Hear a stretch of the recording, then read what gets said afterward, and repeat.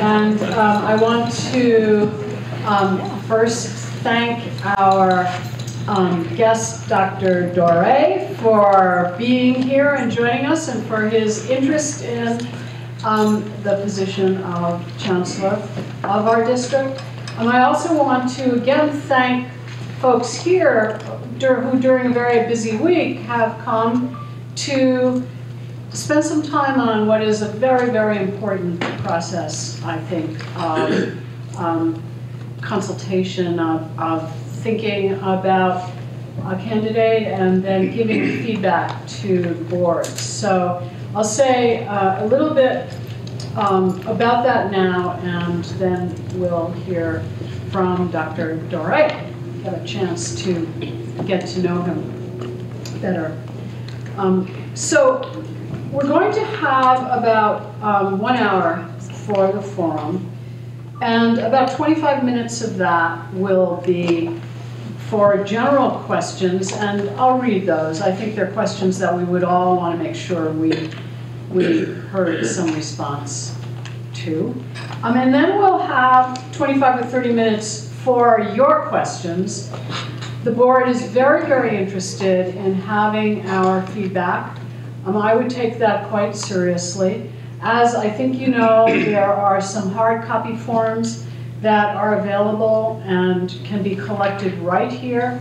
And we also have the forms available online at the district website. And Kirti tells me that we'll also be, she's reminding me that we'll also be sending those out to everyone. So if you feel more comfortable doing it online, if you can get it in today, that would be fantastic. But maybe by tomorrow noon would be good. And I assure you, they will be read.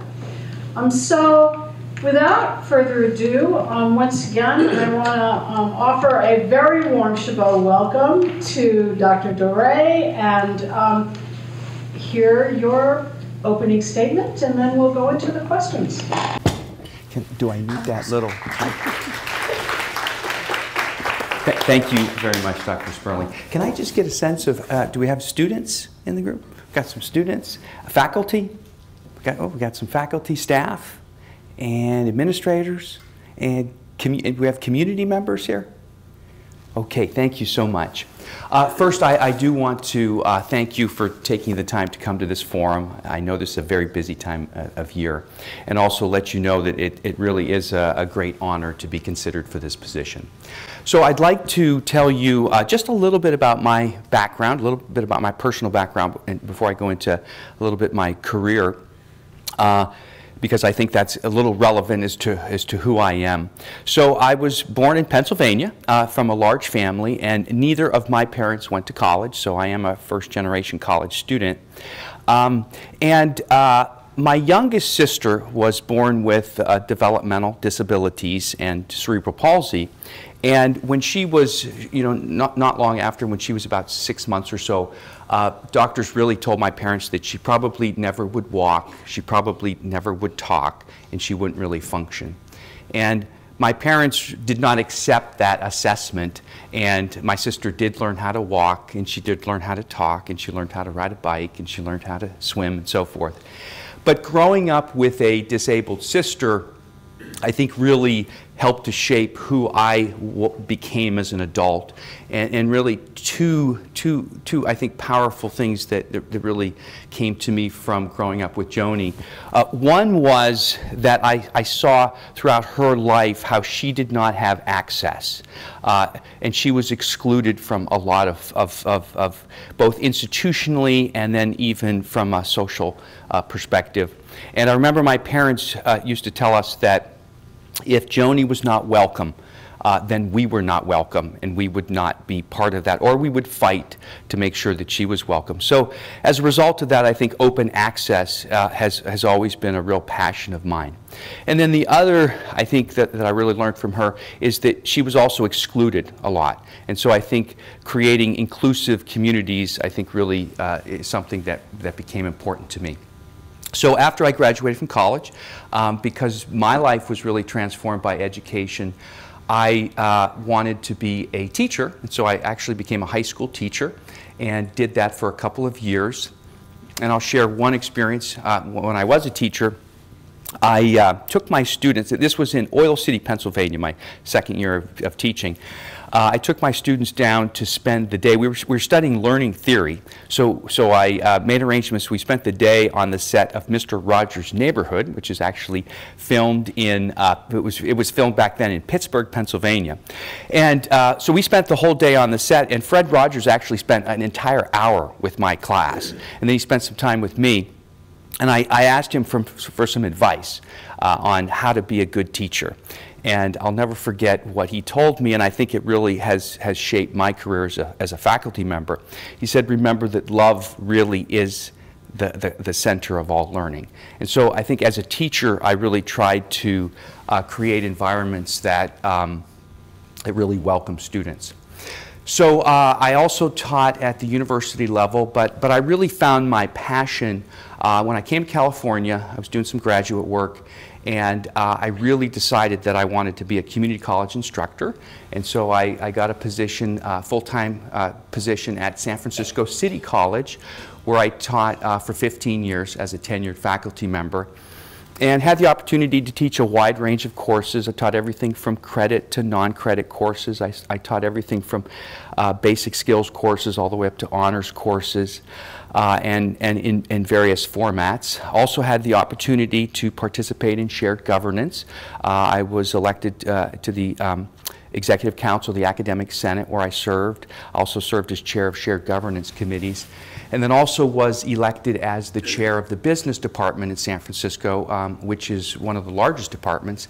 Did that for 6 years, and then became dean of the School of Business in the downtown campus in San Francisco. And from there I went to Maricopa Community Colleges, where I was dean of career and technical education. And then from there I went to Pima Community College, which is where I am now. My current position, I am the president of 3 comprehensive campuses, the downtown campus, the Northwest campus, and the community campus. And I also oversee 3 adult basic education learning centers as part of that role, and an aviation technology center. Additionally, I serve as Vice Chancellor of Workforce and Economic Development for the district, and my role in that position is really to ensure alignment across Pima County and through the entire state for workforce alignment and for transfer alignment of all of our programs, and to build partnerships with business and industry, K-12, and so forth. So that's a little bit about kind of a rundown of my career. And then in terms of leadership, as a president now, I feel that my primary role, and the most important role, is to really be the champion of open access for Pima Community College, of equity for Pima Community College, and then of student success. Additionally, my role is to ensure that our resources are aligned to those 3 priorities of the institution. And then finally, I think one of the most important roles is to build a culture of trust in the organization.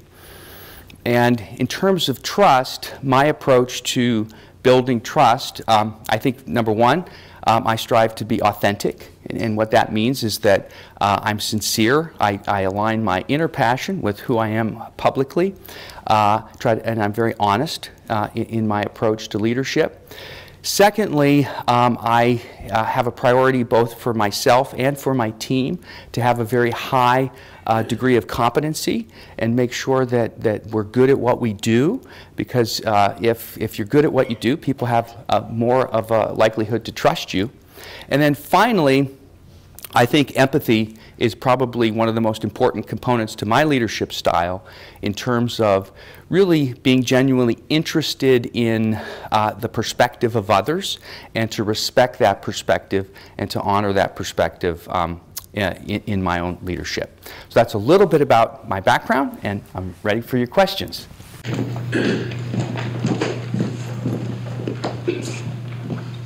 Okay, so our first general question is, would you please share with us why you think you should be the next Chancellor of Chabot Las Positas Community College District? Okay.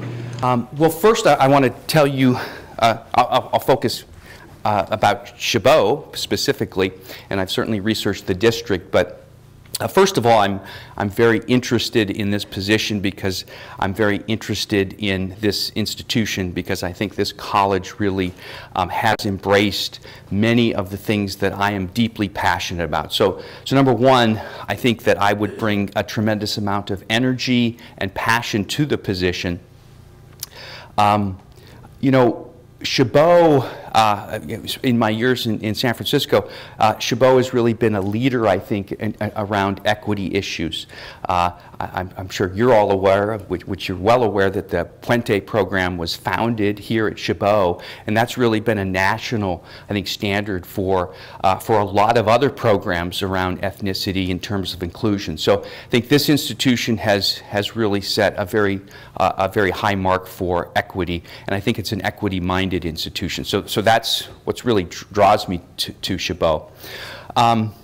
And then in terms of what I could bring, again, I think I bring a progressively, approach in terms of having served in many different roles. I think I have an understanding of urban education, having served in San Francisco, have an experience really of working in very diverse institutions and very successful in those institutions.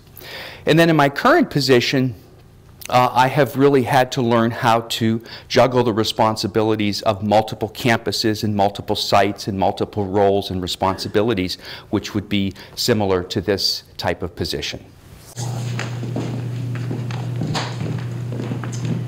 Thank you. Would you please give us one specific example of how your management style has helped to move an initiative forward? So we have a lot of initiatives that we're moving forward at PIMA. Guided Pathways would be one, and I think my style, again, is to make sure that we are including people in the decision-making process as we move things forward.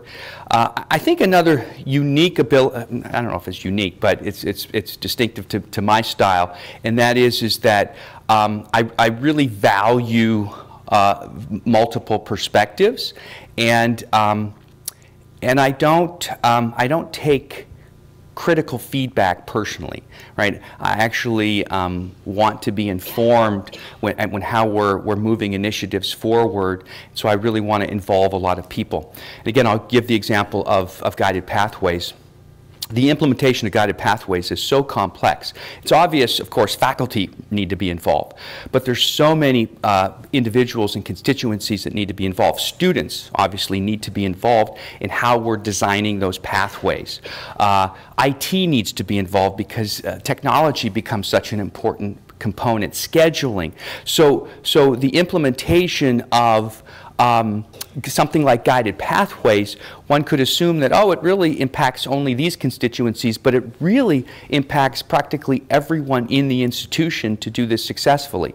Advising is absolutely critical. So I think, my approach is to make sure that all voices are heard so that we can do things right the first time. But also, I think my style is that I don't get wedded to a position. So if we're moving along and we've made some mistakes, let's own those mistakes, and let's go back and try to fix things and not be wedded to moving forward no matter what.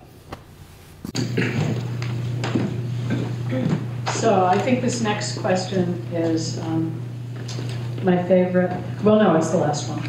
This is. Please describe your financial management experience. Okay. So I actually come out of, my discipline is business, so I taught business for my career. I taught, before I entered the community college, I taught in the MBA program at St. Joseph's University. So I come out of a strong financial background, and then I really started working in budgeting when I became a department chair in San Francisco, where I was responsible for a very large department in San Francisco. The business department had 28 labs. that I was responsible for, and we had to make sure that those labs were upgraded and so forth. And so I was in charge of a department budget, and then when it became dean, I was in charge of the campus budget at the downtown campus, and then the School of Business budget. Additionally, I've overseen a number of grants. When I was in the Maricopa Community College District, I was the administrative lead on a successful award of a TACT grant that was awarded to Mesa Community College. And then I oversee a number of grants at Pima. All of our campuses have upward bound grants. And we also have just received a Title III grant at our downtown campus. I've worked with Title V grants as well, and the management of that. And then I'm responsible for my component of the budget of the district. Our district has a general fund budget of approximately $200 million per year, and we have actually had significant state cuts. In fact, Pima and Maricopa have actually been completely zeroed out by the state of Arizona. So I've had to implement $5 million cuts per year over the last 3 years. I should say collectively, and I've had a component of that. And so have I think, extensive background in budgeting, and particularly in building a budget that really is built transparently and with involvement of all the units. So our budgeting process really begins with at the unit level with program reviews and on up. And then again, I see my role as to make sure that our final budget really is aligned with the mission of the institution.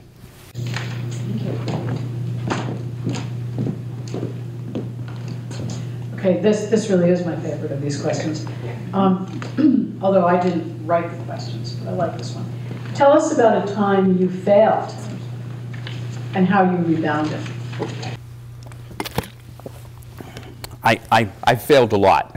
So I'll use the example that I gave at Las Positas. And that is, we were doing a reorganization of the district early on in my tenure there. And after some input, folks wanted more synergy between student affairs and instruction, and we were trying to really think of some innovative ways to create that synergy and working more collaboratively together. And so a number of folks kind of proposed this, and we said, let's go ahead and move forward on that. And that was to have some deans at our smaller campuses who were these sort of like hybrid deans. So they had a student affairs role, and then they had an instructional role as well. So we implemented that. And after assessing it, both from a student perspective, from a faculty staff perspective, and so forth, we concluded that it really wasn't effective. It didn't work. So we actually went back and kind of restructured again to align it. But one of the things in terms of failure and my approach to failure is, you know, most of the most significant things that I've learned have been when I failed.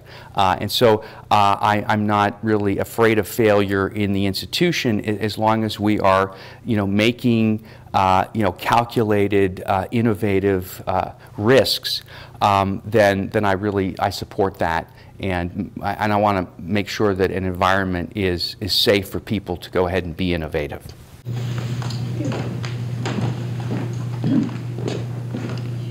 Thank you. Now we have an opportunity to ask our questions. Okay. As we're community. And so I'd like to invite folks who have questions to come up to this side of our venue and to speak into the microphone. I want to remind you, we have about 30 seconds to ask each question. It turns out you can say quite a lot in 30 seconds because we want to make sure that everyone who wants to ask a question has a turn to ask a question. I will sort of gently tap people on the shoulder just to remind them of timing if we go over. But in any case, we also want to give Dr. Dore, you know, as much time as possible to answer. So with that said, our Student Senate President. Hi, my name is Lorenzo. Hi, Lorenzo. I'm a student senator. I happen to be the president for the Student Senate. My question is, you mentioned honoring all perspectives. How do you, in a chancellor position, intend on honoring perspectives, especially of those who are not as plugged in as, say, student senators, particularly in the case of students? How do you honor those perspectives, creating or facilitating or supporting, perhaps in your position, a culture which is inclusive, particularly to those who are not as plugged into resources that are available? And I think that's an excellent question. Can everybody hear me? I don't know if the microphone's loud enough. So, and I think that is one of the challenges that I think all colleges face, is right, how to get as many students involved and get their input as possible. And I have always worked very closely with the student government. When I was dean, when I became dean at downtown campus in San Francisco, each of our campuses have their own student government. So I actually met with that student government, the leaders every week when I was there, and I work very closely with students now. But I think that the real question is then, how do you get to all of those students? So again, I'll go back to San Francisco. I initiated town hall meetings early on as soon as I became dean, and I found those very well attended. And one of the ways that I really helped to get students involved is from the faculty, because the faculty are able to get a lot of students, maybe students that are not necessarily engaged in clubs and engaged at that level. They can get them to some of these events. So I worked very closely with faculty. I think that's one way. We do a lot of surveys that send out to students, but I also understand that students get so many surveys a lot of times they don't want to fill those out. But I think that's another way, is to make sure that we're hearing that voice of students. We participate at PIMA in what's called the Voluntary Framework of Accountability, and part of that really requires that we send out a number of student satisfaction surveys and so forth. The other thing is, I think if we, I've tried to really embrace, support, and celebrate a lot of our various, cultural events, and I think that draws students in as well. So, that's very important, and I know that's very important here, to have a number of cultural events. So, Latinx Heritage Month and African American Heritage Month, I think we can bring a lot of students in there, and I personally like to participate in a lot of those.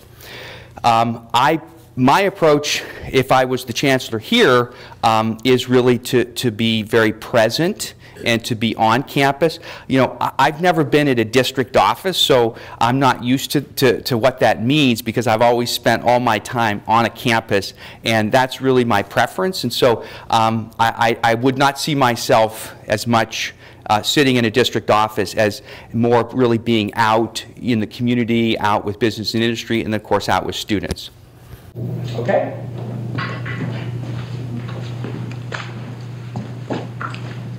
Hi, my name is Yvonne Wu Craig, and I am the Executive Director of Institutional Advancement here at Chabot College. I oversee the foundation and our grants department as well.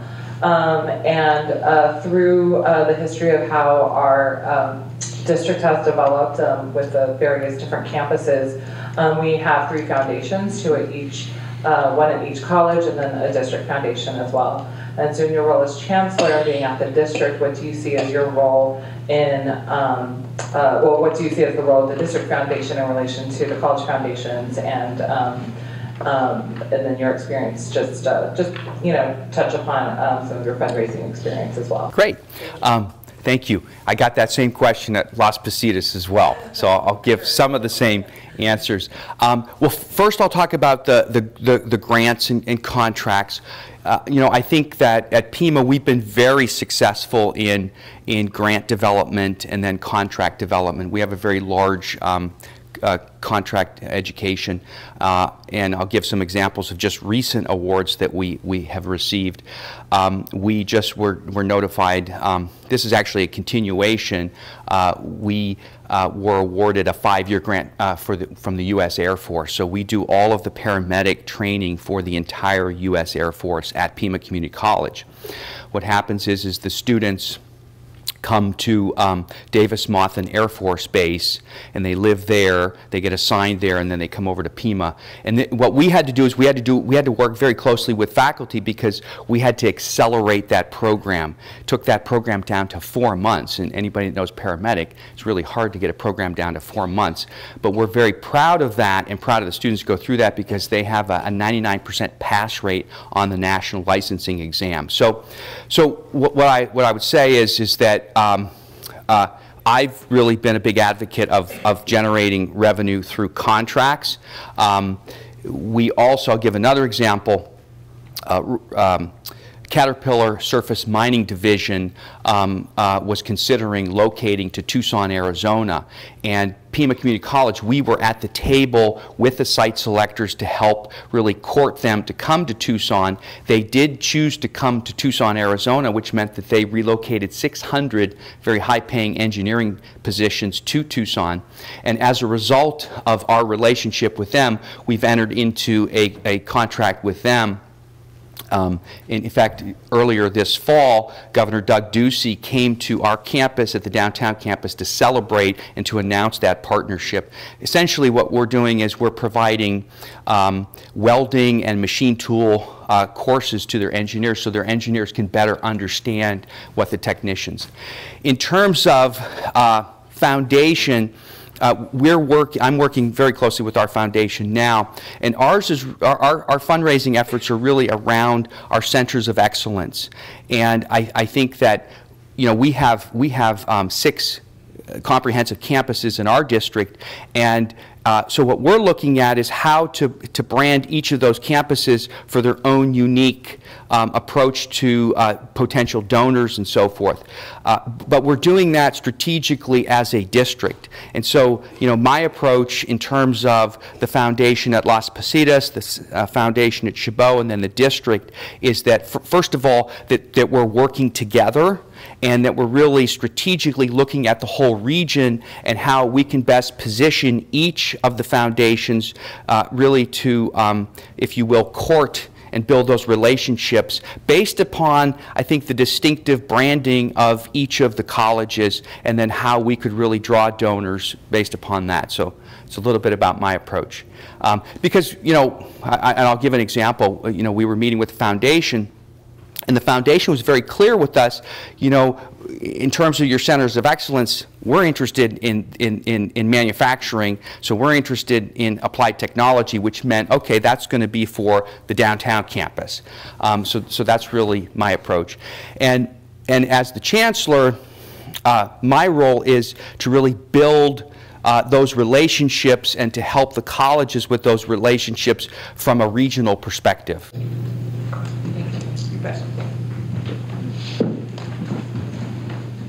Good afternoon, Dr. Gray. My name is Greg Reese, and I'm a senior member of the Chabot College classified staff.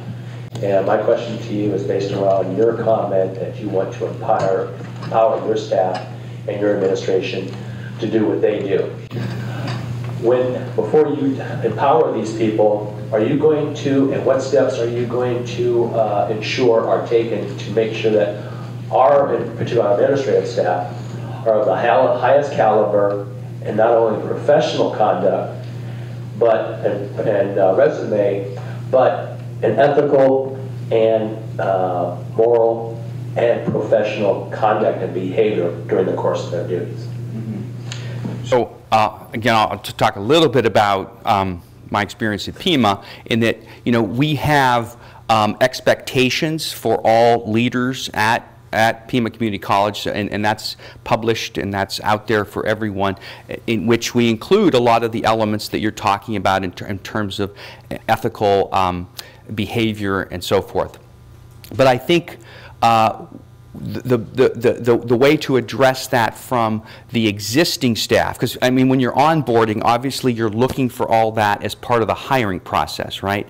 I think you hire for competency, but you know, when we're hiring now, the committees, you know, they can assess, for example, for faculty, they can assess the competency a lot better than I do, because you know the credentials and so forth of your discipline and so forth. So I'm really looking more for that kind of fit, for some of those broader skills and so forth as well. The ability to work with our students, the ability to work with a diverse staff.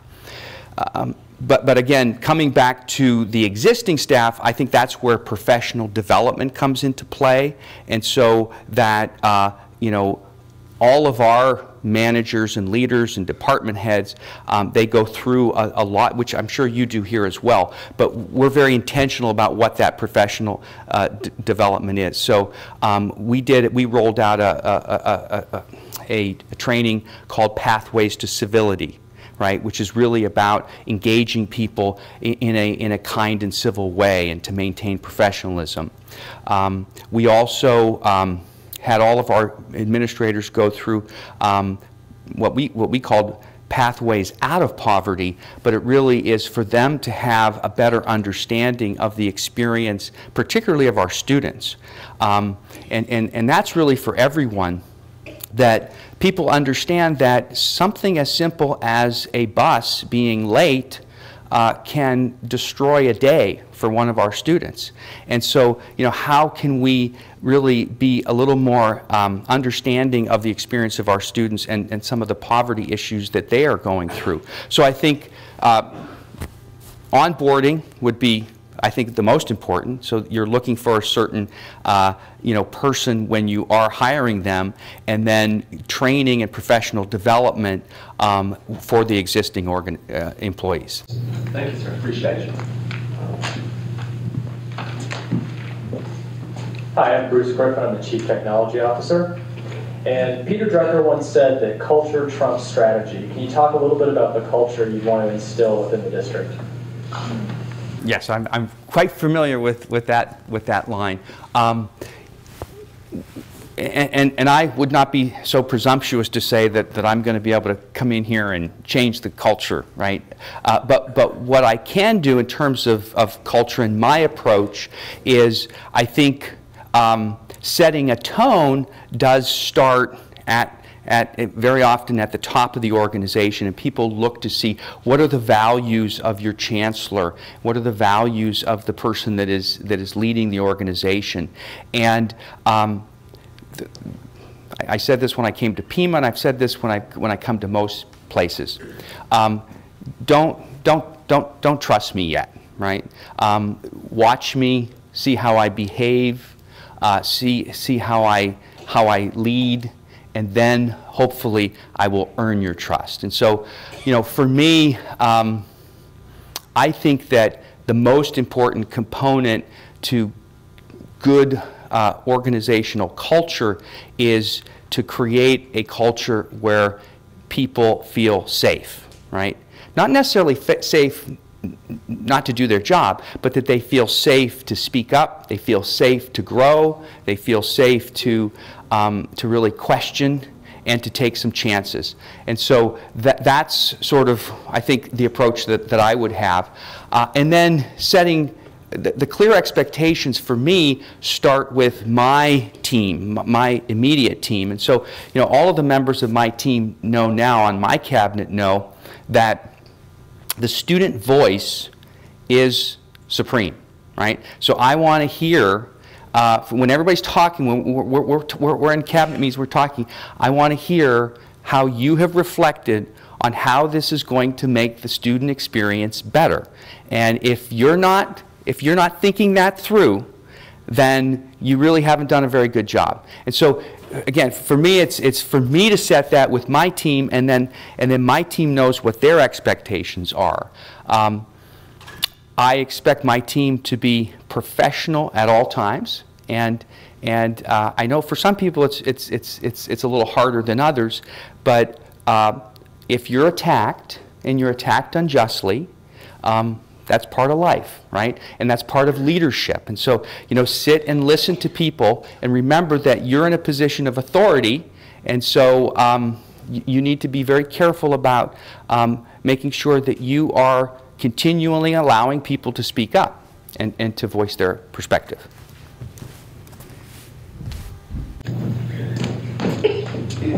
Hi there. Hello. Thank you for being here today at Chabot College.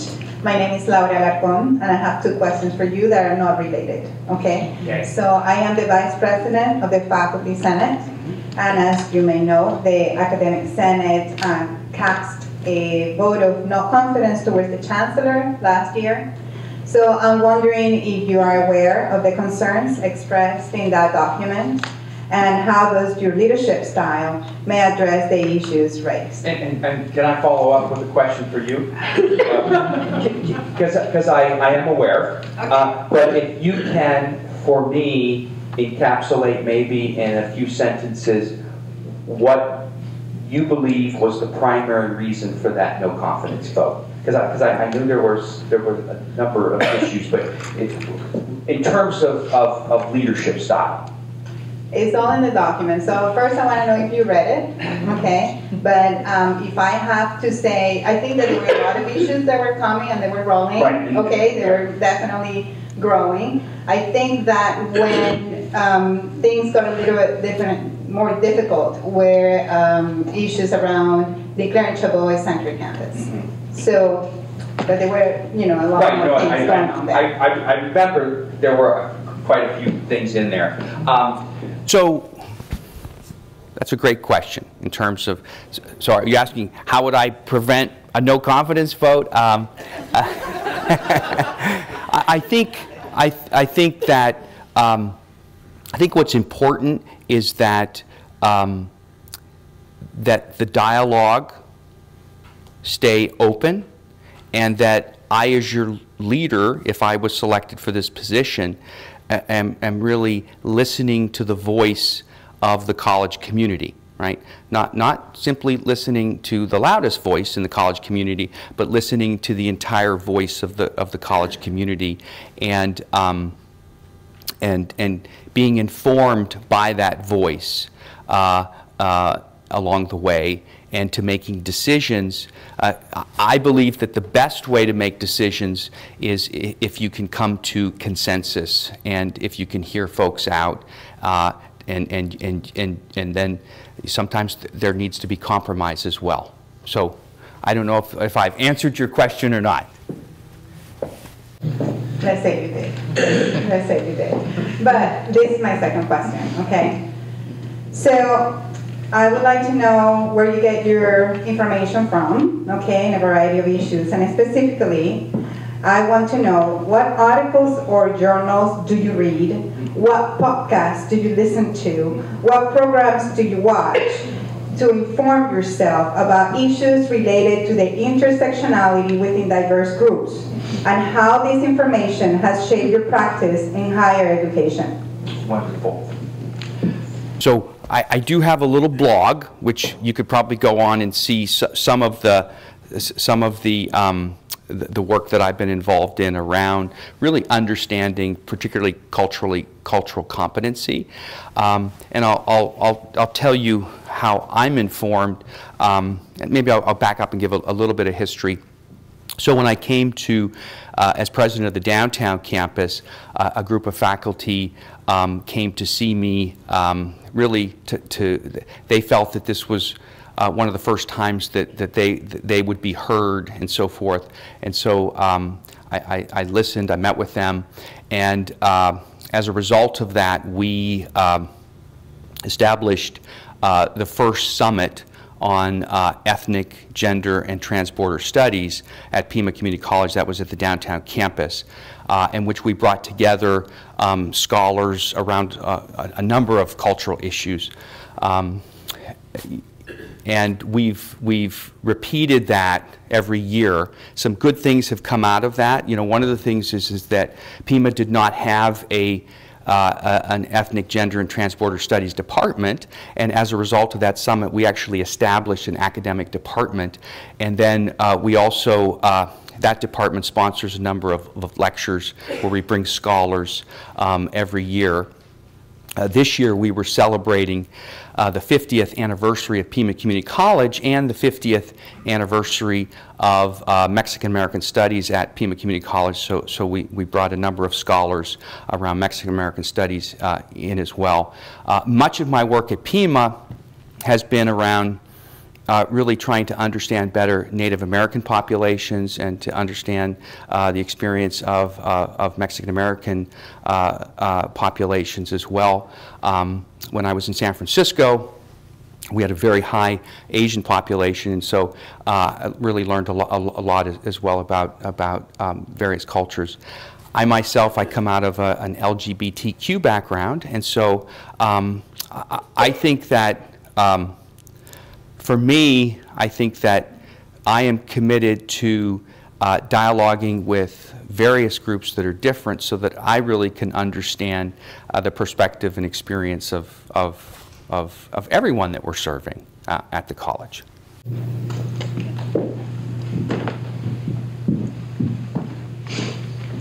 Me again.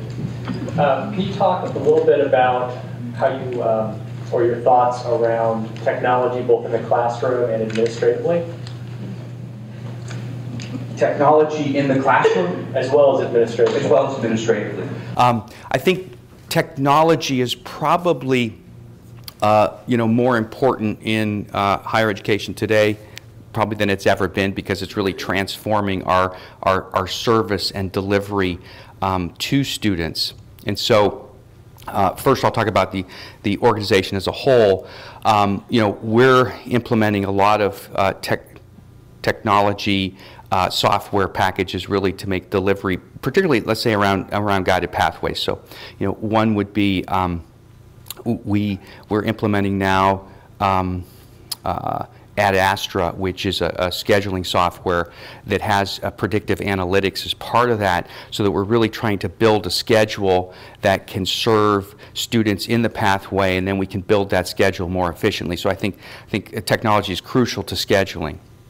I think around student affairs, I think that we're using a software, we call it Pima Connect, but it's actually Starfish, and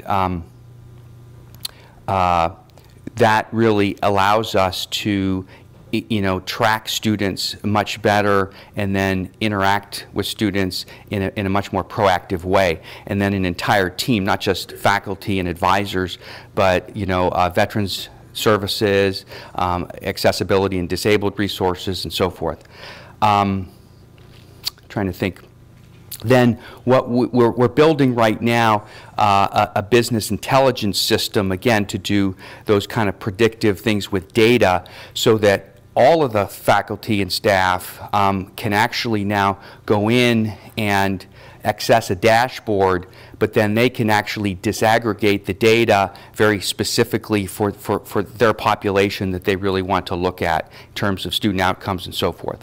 And then in the classroom, I think, we are now planning a new center for applied technology, and IT they were at the programmatic stage, they'll be at the pre-design stage, because so much of, particularly in applied technology now, you're going to have all the students that are really working with mobile devices, and so how those can really effectively interact in an automotive technology facility and so forth. So I think that technology is absolutely crucial.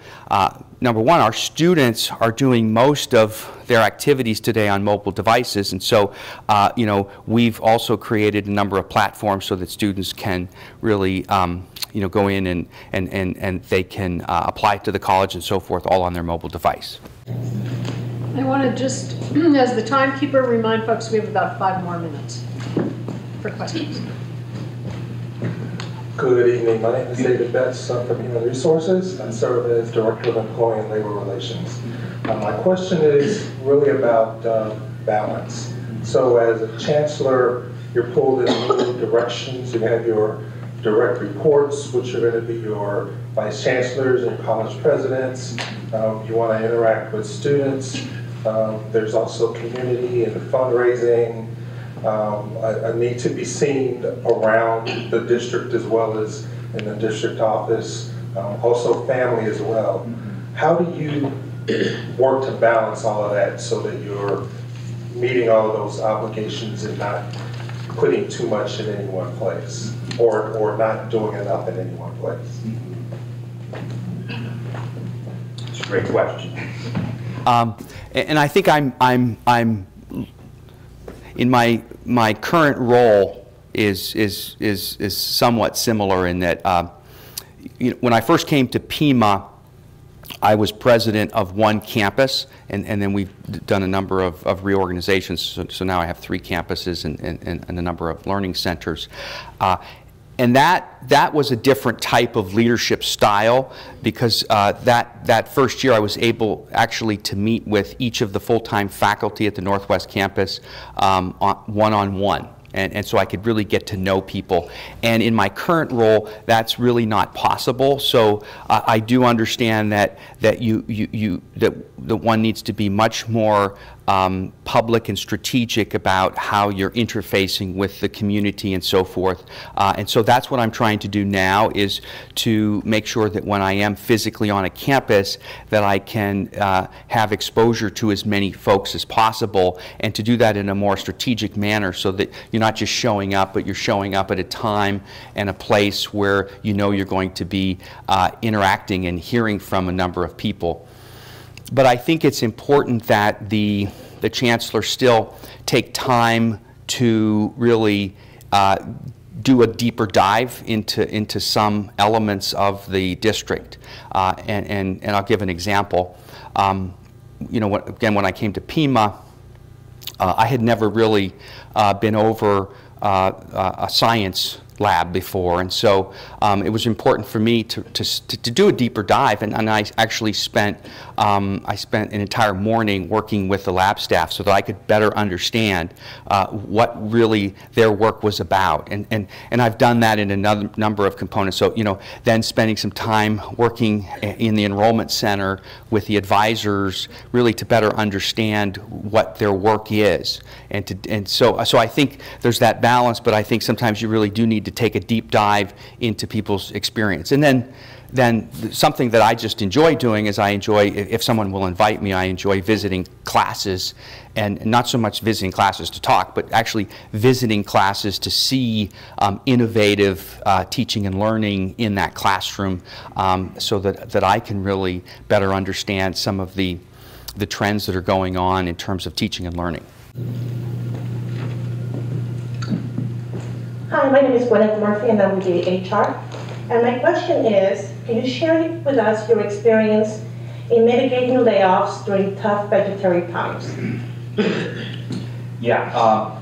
I think that I remember speaking to a group of doctoral students at ASU, and the question is, what keeps you up at night? And that's probably the one thing that keeps me up at night, is that when you are responsible for organization that employs a lot of people, then you're responsible for livelihoods of people. And I have had to lead during a time of reduction in force, and I will say that that's probably the hardest thing I've ever done, is that.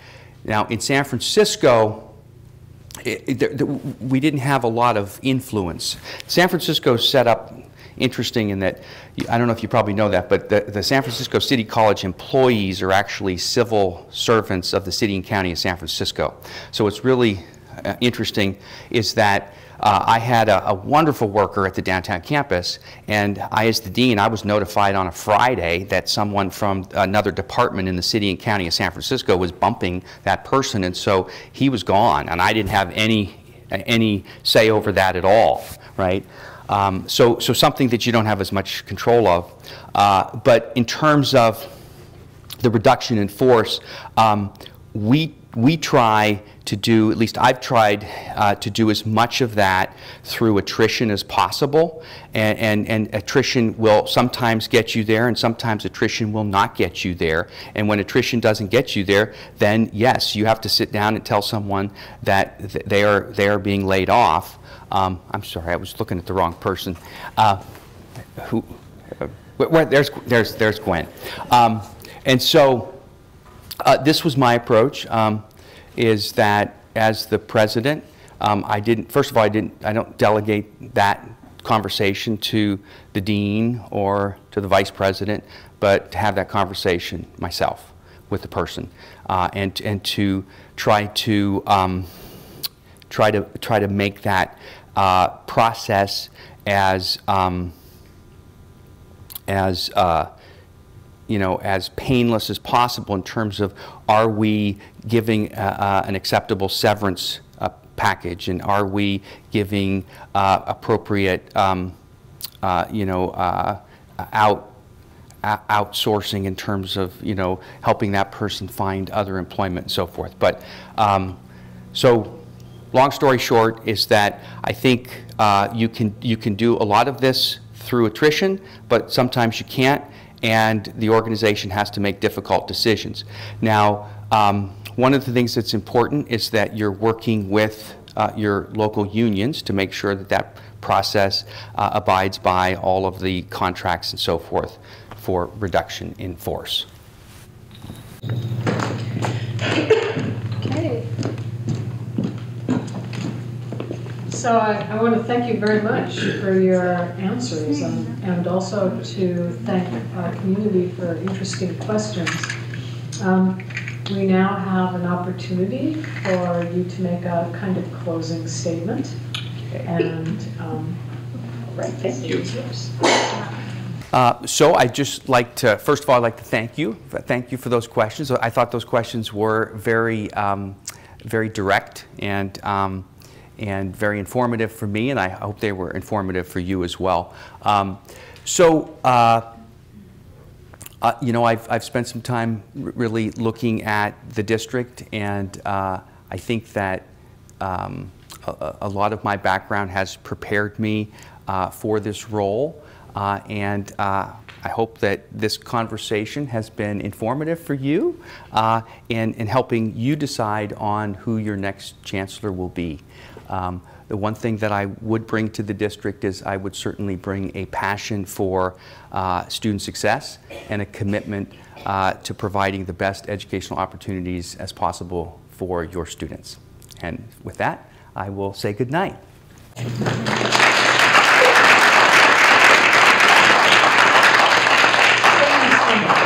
Thank you very, very much. And thank you again for your graciousness, for your interest in us, and for spending this time. Right, thank you.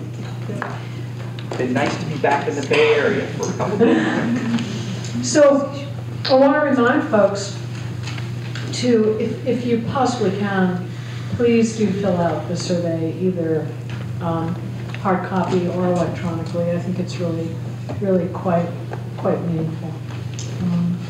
Any questions at all that I can answer about next steps? Thank you for being here. I know it's a very important week for many of us as we do our final classes and send our students forward, hopefully, to a successful finals week. So thank you for taking the time.